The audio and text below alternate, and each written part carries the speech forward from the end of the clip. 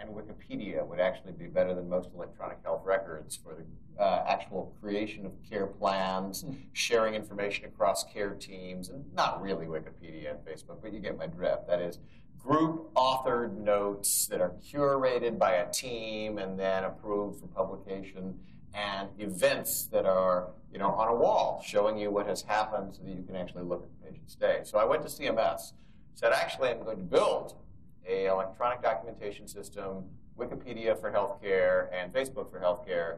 They said, oh my God, no way is that going to pass muster given our current regulatory environment, because we need this data integrity and we need the assertion that a doctor wrote a note, even if it's copy, paste, store forward, it's a note, it's signed, and all the rest. So here's what I did. We created a shadow electronic health record called Team Census.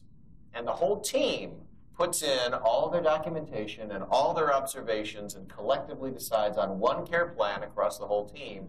And at the end of the day, the attending physician publishes that one document and signs it.